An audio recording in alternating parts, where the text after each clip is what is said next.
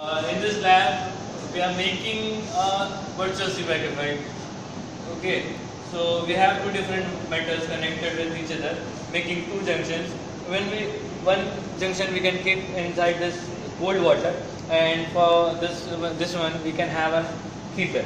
So the temperature difference is created in this wire, and with this we can measure the generated voltage inside this.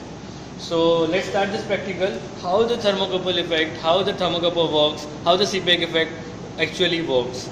So with this, hold this. Okay. So one junction we are making it in the icy water, so it is a cold junction. Okay. And for heater we are connected, for hot junction we are connecting the heater. So let's start the heater switch.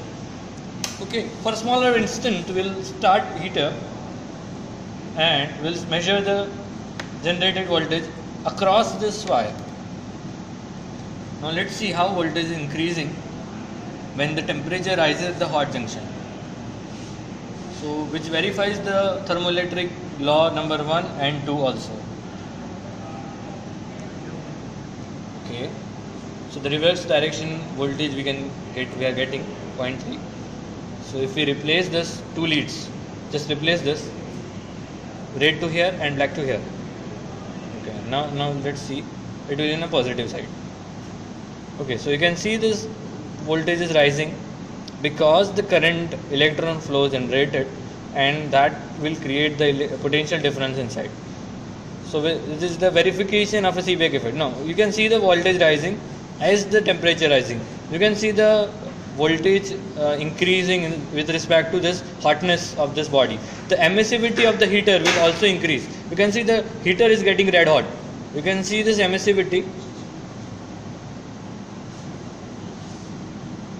and the temperature rises. Now you can see the heater is became red, and the similar way that the voltage generated is increased drastically. So 1.1 or so, 1.3.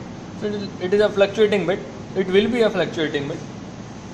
So this way, I want to stop this heater right now. Just stop this heater. Okay, so you can see this totally orange color heater is becoming.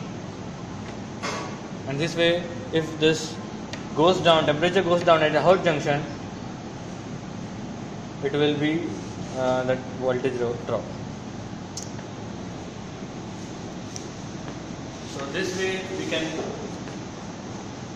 conclude that Seaback effect is working and how thermocouple works. This way the thermocouple works. Thank you very much.